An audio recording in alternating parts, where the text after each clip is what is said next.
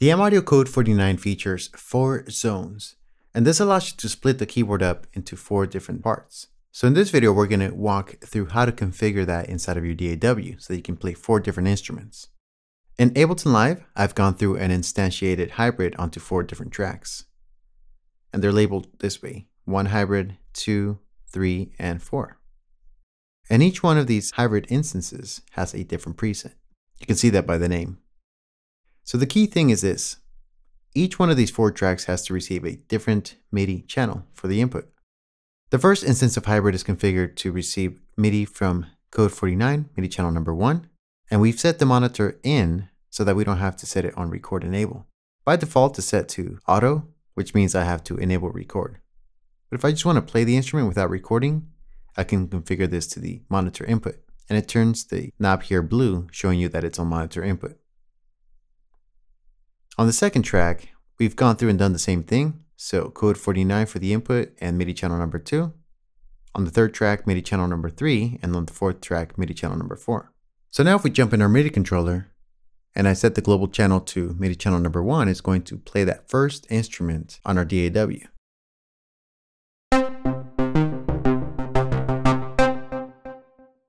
Let's change the global channel to MIDI channel number 2.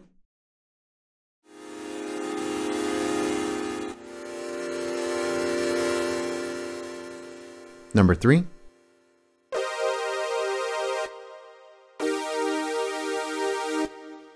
And number 4.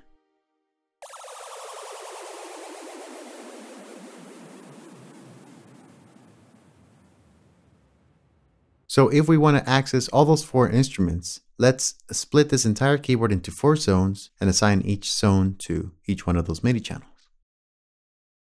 Let's change our global channel back to number 1. So for this, you want to click and hold zone, and then zone number 1 will flash.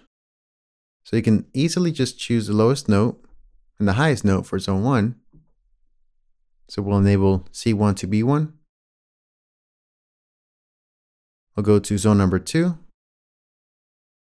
C2 to B2, zone number 3, C3 to B3, and lastly for C4 into the last C, which is the last octave there.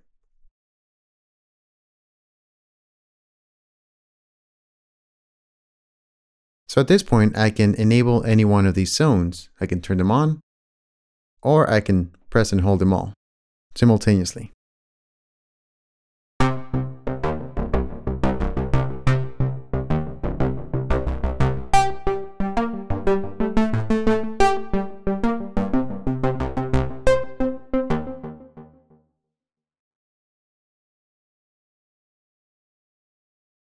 The next thing you want to do is assign a different MIDI channel per zone. So for this, we'll click and hold zone again.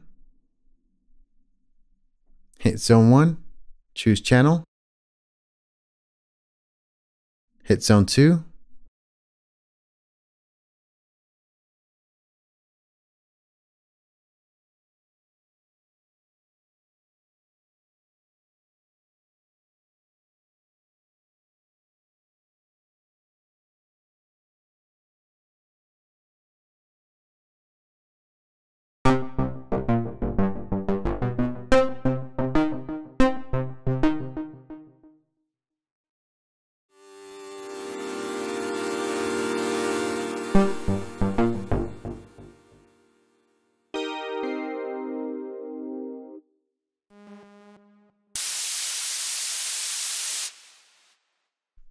So if I enable all the 4 zones, now they are all active.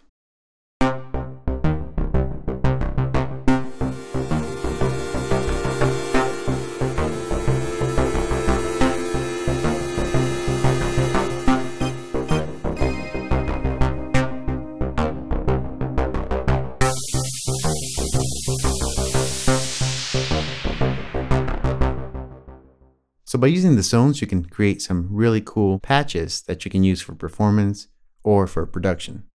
The key thing to remember is that you have to click and hold zone, choose the zone, select your range, select your channel, And when you're done, click zone again, and you're back into your regular preset.